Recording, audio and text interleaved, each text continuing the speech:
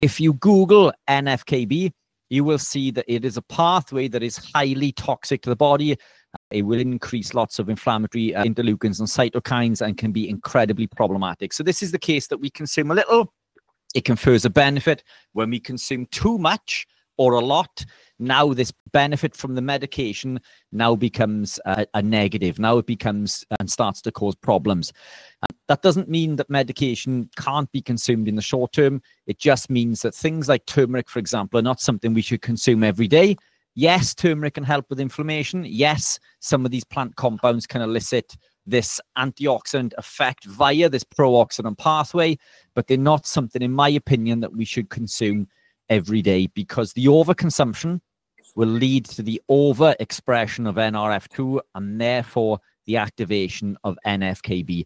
Now, to put this in perspective, when you consume broccoli, turmeric, kale, spinach, and they are deemed to be antioxidants, it's because of this NRF2 pathway. Now, other things that will activate NRF2 are things like mercury, lead, arsenic, tobacco smoke, exhaust fumes.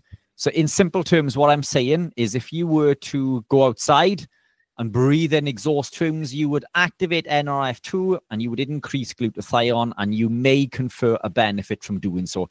And this is the problem when we look at studies where we consume resveratrol, and people say that resveratrol from drinking a glass of wine a day is beneficial. It's medication. So if you were sick, then it may confer a benefit. But if you were to not be sick, is it going to be beneficial? Would you take chemotherapy if you did not have cancer? Because that's what broccoli does, for example. Sulforaphane in broccoli has anti-carcinogenic properties, but would you consume your anti-cancer drug if you didn't have cancer? And the answer is no, because these compounds affect and destroy and cause damage and clastogenesis, which is the deletion of chromosomes in the DNA.